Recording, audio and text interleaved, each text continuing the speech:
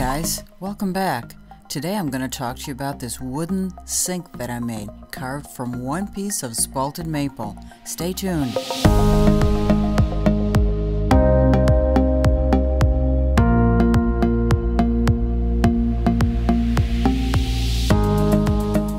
Using this mini chainsaw on the end of an angle grinder, I carved out this log that I got from my neighbor into a sink. The next tool I used was a Holy Galahad carbide cutter. This smooths out all those chainsaw marks and digs it down to exactly where I want it. This whole process took a really long time and it was extremely messy. It actually took me a couple of years to get to this place where I was satisfied with the depth and the width. So with this rough shape all fully carved out, I had to sand it so it was smooth. So I used a flat sand or a flap sander to begin with, and then I went down in grits to get it very, very smooth.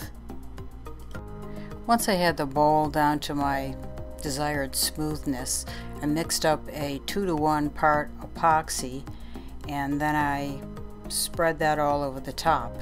And because it's wood, it's porous, so there was a lot of air bubbles, which I removed in part with a torch.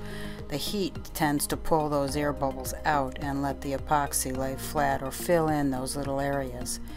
Regardless of this, I had to put probably 6 coats of epoxy on this to get it really smooth the way I wanted it. So after tons of sanding and more sanding, it's finally finished, and I made sure that hole was the right depth so the washer and nut on the bottom would have enough space to be secure, and there was a ton of other little details that I'm not going to go into, but this was a ton of work to make, but I'm very happy with the way it turned out. It's been very rewarding, and I'm just going to show you some last photographs of it.